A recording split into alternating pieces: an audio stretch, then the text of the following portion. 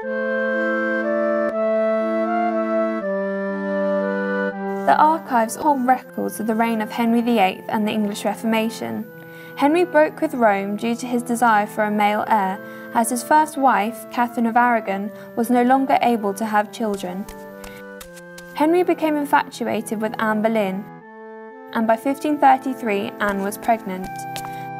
The Pope was not willing to grant Henry an annulment for his marriage to Catherine, so he could marry Anne, meaning that Henry was left no choice but to break with Rome and set up a new church to ensure a smooth succession. A key moment in the Reformation was the dissolution of the monasteries, which was overseen by Thomas Cromwell, Henry's chief minister. Cromwell commissioned a survey called Vala Ecclesiasticus, which valued all church property and showed Henry how the crown's finances would benefit from the dissolution. This was followed by a visitation which looked for corruption within the monasteries.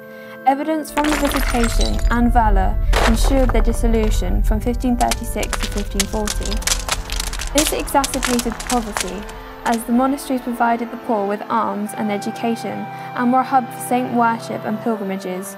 From 1536 to 1540, over 800 monasteries had been dissolved, and by 1547, £1.3 million had been raised for the crown, leaving the economy, Henry's finances, the succession, and the religious practice of the realm drastically altered.